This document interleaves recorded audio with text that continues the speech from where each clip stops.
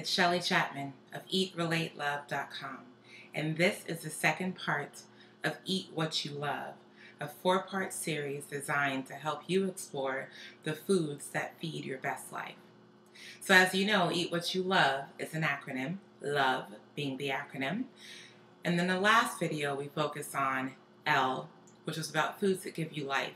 Eating foods that are directly from the earth, have not been processed or have experienced minimal processing, and have not been heated above a certain temperature. And so incorporating more of those raw, live foods into your diet so that you can begin to feel the energy that life brings and use your food as a source of medicine to do that. And of course, since we all love desserts and we have a sweet tooth inside of us, then I explored a dessert that was high percentage live and raw in nature so that you could be able to understand what it is to have something sweet and satisfying but also life-granting. So in this particular segment, we're talking about obedience. Now this is a huge topic because obedience is one of those things that we tend to get wrong. We're here thinking that we need to be obedient to a diet. We need to be disciplined around food when we have it wrong. This is not about being obedient to a diet that you prescribe to, whether that's Atkins or veganism or the 30-day lemonade fast, whatever it is that you think it is that you need to do. That's not what it's about. Food is here to serve you. Food is here to be obedient to you. Food is here to grant you the energy that you need to thrive through your day. And so we're going to take a different look at obedience. So we're moving the discipline, the obedience from ourselves and making ourselves the victim of food. And we're moving in towards mastery and saying, I only eat foods that are obedient to my body, to my being, to the energy that I need. So what does that mean exactly? How does that look? What that means is that you start to pay serious attention to what you eat and how it affects you. So foods that you're allergic to are not obedient to your body. That's a perfect example. And you don't eat those because you know that you don't want to experience that allergic reaction, whether it's swelling or itching or hives. It's unpleasant. You don't want to experience it. But there are some foods that are more subtle in our body's inability to tolerate them. And so it's important to sort of hone in. And there are many tests that you can do. This particular video is not about the tests that you can do to find out which foods that are not obedient to your body, but it's about paying attention as you eat to what you eat and then building a diet that is completely obedient to your energetic being. So in this particular video, I'm going to focus on creating a dairy-free, wheat-free, sugar-free, as in the sugar like the refined sugar-free, egg-free, animal product-free dessert, okay? So, and again, this is about obedience. This is about eating foods that are live because the truth is a lot of people have allergies to nuts. A lot of people have allergies to animal products. A lot of people have allergies to sugar. As a matter of fact, most of you have allergies to sugar that you're not even aware of because of how it operates when it gets into your body. And we're talking about not sweet, not things that are sweet. We're talking about sugar, as in the white sugar, the processed sugar that you get in that big old bag that seems like such a great value, but it's not a great value for your health down the line. All right, so we're going to use sweetener, obviously, it's a dessert, but we're going to explore the range of sweeteners that you can use so that you don't have those allergic symptoms and those intolerances. So ways to tell that your food that you're eating is not obedient to your body is by how you feel after you eat. If you itch, if you feel lethargic, if you feel swollen, if you feel mucusy, if you feel nauseous, if you feel any of these sort of physical symptoms, and the truth is you've been eating a certain way for so long that you're probably not even aware of how these foods are affecting your body, which is why it's important to begin to eat consciously. Yeah, eat consciously, relate honestly, love abundantly. Eat, relate, love. So it's important to eat consciously. And eating consciously means that when you sit down to eat, you're bringing all of you to the table so you can feel what you're experiencing. So in today's dessert, you won't have to worry about anything because it's amazing. And it is one of those foods that when you eat it, you're like, wow, I didn't realize this could be so delicious. Oh my goodness. So that's obedience. That's the second part of Eat What You Love. And I want you to take the time the next time you go sit down and eat, just take the time and feel what you feel. Feel what's happening in your body and pay attention. Pay close attention. Keep a journal. Write down the foods that are not obedient to your body, because those foods should not be entering anymore. If they're not obedient, they need to stay outside. And then start keeping track of the foods that are obedient to your body, the foods that do make you feel alive, the foods that do give you energy, the foods that make you feel whole and healed. And you want to incorporate more of those into your diet. So today we're making a cardamom rose cantaloupe trifle. So freaking delicious. I'm excited.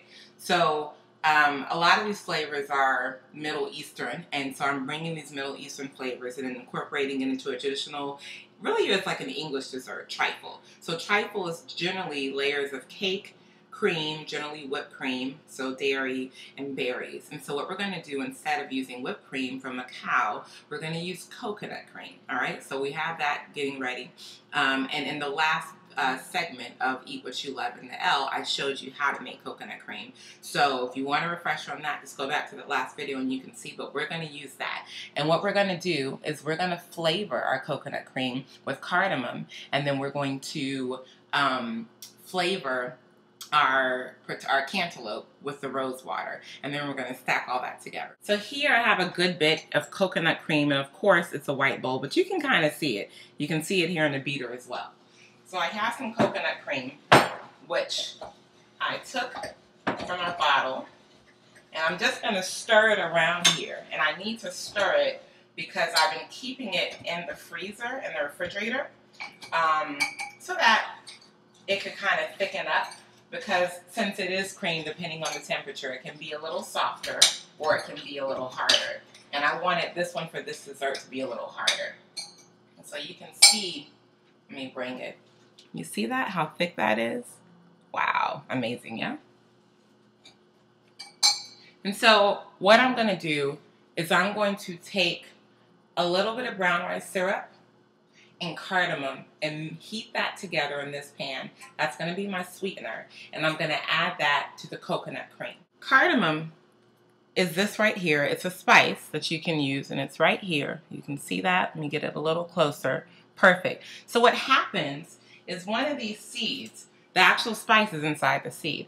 Now you can cook with whole cardamom. You'll generally see that, say for example, in a Moroccan tagine, where you're making a stew and you throw the whole seeds in there. You'll see it in Indian cooking as well, where they throw the entire seed in there, and as it cooks, it gives off its aroma, but it's not something you eat. You would remove it or just eat around it, much like you wouldn't eat a bay leaf, but it's there for seasoning.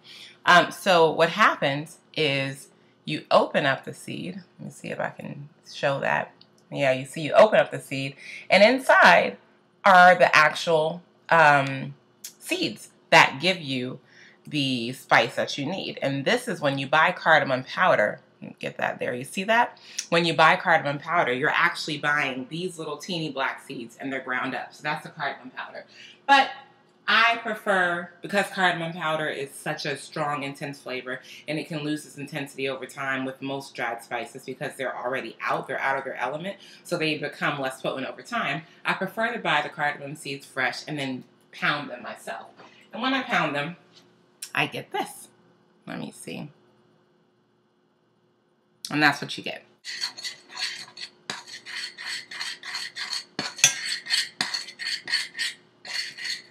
So now our mixture is completely heated, it's thorough. And I know that it's heated enough. One, I can smell the cardamom, but also the brown rice syrup itself begins to become a little more flexible. It moves easier. Unlike when you first take it out, it's very much like molasses.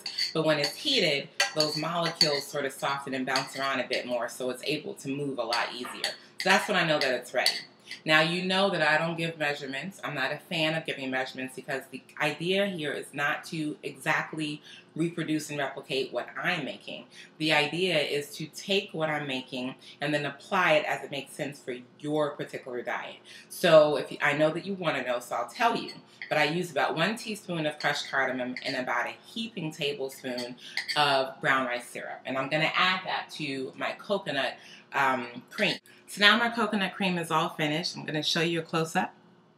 And you can see the specks of the cardamom inside. And then I can show you what it looks like. Look at that. Beautiful. And as I always say, check it as you're going along. So if you find that it's not sweet enough, then add some more brown rice syrup or agave, whatever sweetener that you feel like best suits your particular body and your energetic being, then use that, okay? Next, we want to deal with our cantaloupe. So remember, this is a cantaloupe rose cardamom. So we're having the flavors of rose and cardamom in there.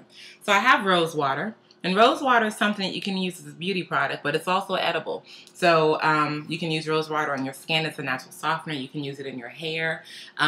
Even just sometimes in the summer, I'll put it in a spray bottle and carry it around and spray myself with it when I get too hot, and it really soothes me and refreshes me and just helps cool me down. But I use it in my food as well. It's a great addition to desserts, baked goods. If you've ever had like rose flavored icing or cake, even in fruit, it's amazing. So you can get this in the international market at Whole Foods, in the international aisle, excuse me, at Whole Foods or any Indian store, Mediterranean store for sure. It's probably cheaper if you go to an Indian or Mediterranean store to buy it. So I have about a cup of cantaloupe, and I want you to see how fine I diced it. Now, the reason why I diced it this fine is because, for me, texture is a huge part of eating. And I want to make sure that when I'm eating my food, it actually is palatable for me. I'm going to pour about a tablespoon of the rose water in there. Rose water is very strong, just like cardamom. So we're dealing with two strong flavors here, but I like it to be intense. If you feel like you want to tone down in the rose water, just probably start with a teaspoon. Taste it, see how it feels, okay? This is something that you're going to be eating right away. Just know that the flavors will intensify the longer it sits. So when you eat it right away, you'll taste it. But if you prepare it ahead of time and then you start to serve it either the next day or even several hours after letting it sit in the refrigerator, those flavors will be intense in a good way. Let me try a spoonful of this. Oh, it's perfect. It's perfect. I can definitely taste the rose. And I can taste the cantaloupe. It's a beautiful song. It's like this explosion of a colorful symphony of deliciousness in my mouth. I love it. And the last but not least is our cake portion. Now, I just bake these really quickly. But again, I'm not giving you a recipe because this is not about how Shelly made the cake. It's finding out the cake that makes most sense for your body. So if you need a gluten-free cake, you know, if you need an eggless cake, these sort of things, and you just want to create two basic yellow cakes, and this is like a cupcake essentially, so you can see how big it is. So it's like a larger size cupcake, and that's really enough for the trifle that we're making. So I'm going to go ahead and cut this also in little cubes, and so after I finish cutting it, we'll begin to layer our trifle. We're going to use our lovely mason jar to assemble the entire thing. Like I said in the last segment, I love using mason jars. One, because they're the perfect sort of individual portion if you're going on a picnic. I know it's still winter right now, but if it is warm where you are, or warm whenever you see this video, and you're going on a picnic, you can just go ahead and put it in this, and it's beautiful. You can see the layers. You serve it to people. It feels really special. It's like their own particular dessert. And even for yourself, it's special. And you can also get smaller jars or larger jars. Just make it as big as you want, okay?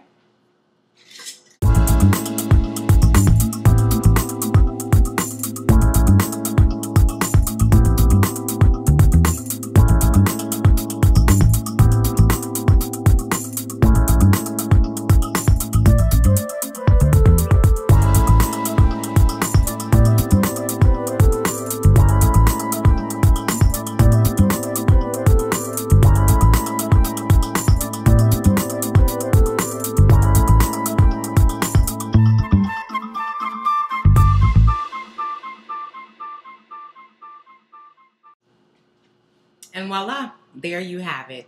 A perfectly obedient dessert. Rose, cardamom, cantaloupe, trifle, coconut cream, cake that you like, that fits your body and honors your body. And that's it. It's that simple. Just start by eating the foods that make sense for your energetic being. You don't have to give up everything. You see, we have this beautiful dessert here, and trust me, it's decadent, it's rich, and it's filling, and it's satisfying. This is not a diet. This is not cutting out sugar and cutting out carbs. This is about eating what makes sense for you. Thank you so much for allowing me to guide you along and eat what you love. And I look forward to seeing you in the next segment when we talk about V. Take care. Bye-bye.